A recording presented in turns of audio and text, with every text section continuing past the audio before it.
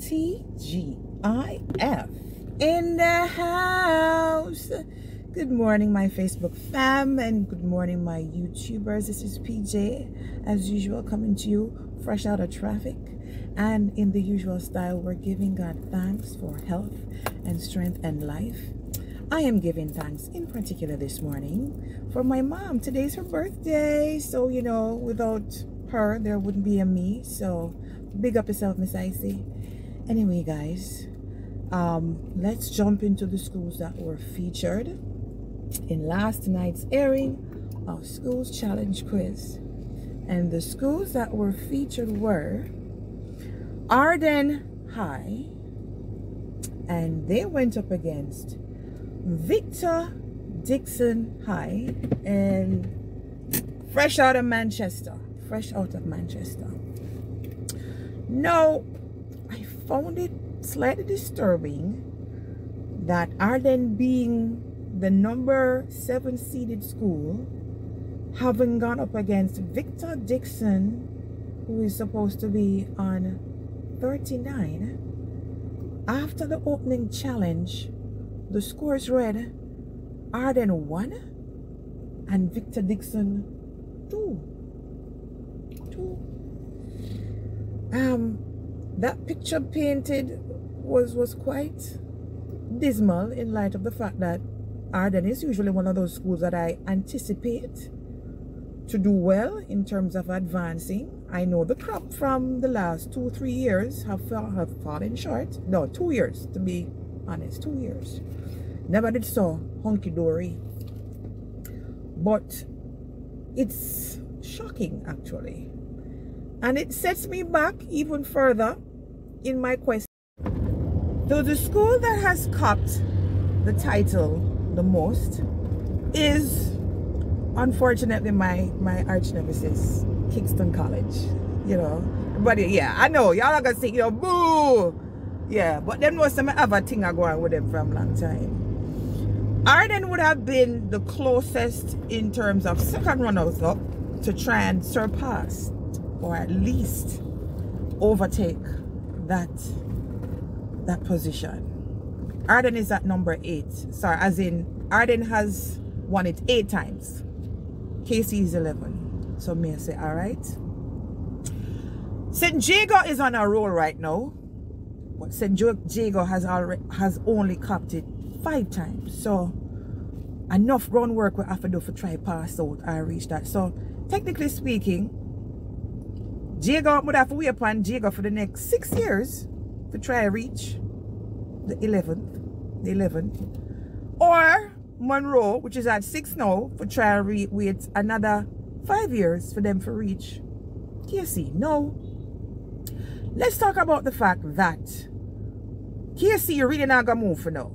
KC are gonna stand still for a good little while, because I notice every year, whatever them I put out, it now equate to the team of them have like 2008, 9, 10, 11, 12. Them time there. It now gonna happen again.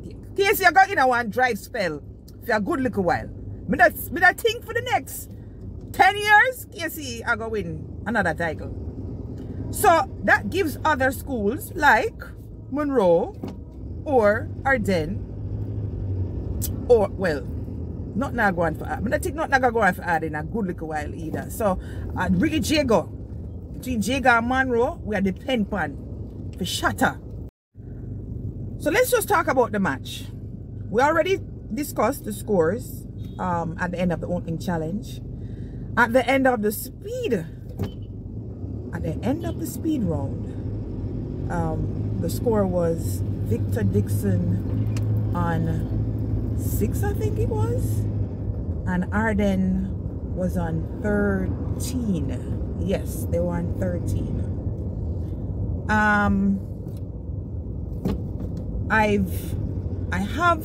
I have a theory, and you can tell me if I'm wrong, all right?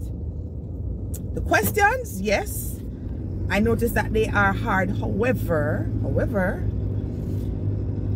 I think it's a case that persons have been preparing, or schools have been preparing for this season by going over all the questions from the seasons before.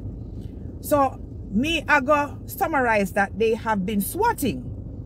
They have been swatting a lot of what's not. So there's not a lot of repeat questions at all.